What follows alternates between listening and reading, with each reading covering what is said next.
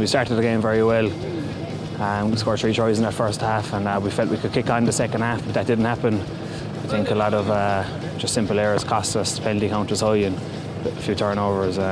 Hugely disappointing to come away with a loss, especially in Thomond Park.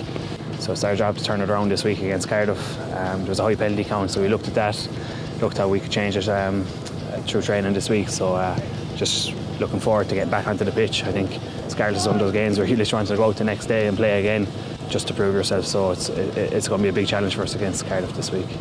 Very good strike players with Matthew Morgan, Alex Cuthbert, Tom James, and Shingler, Taine and Anscombe as well, whoever they have available to them. So we know their threats, and for both sides it's a great surface to play on. We've played on that the 3G a couple of times this season, so it's good underfoot and it's going to suit our back three as well. So they're a quality side, and Joe's very tight now at the top of the table. We think we've led other teams back into the small bit. You have Leinster, Ospreys, Scarlets, ourselves. Just a lot of teams in the mix. Especially with Cardiff, they got a great away win to Edinburgh last week. It's our job to try and come away with points. They beat us the last 2 times.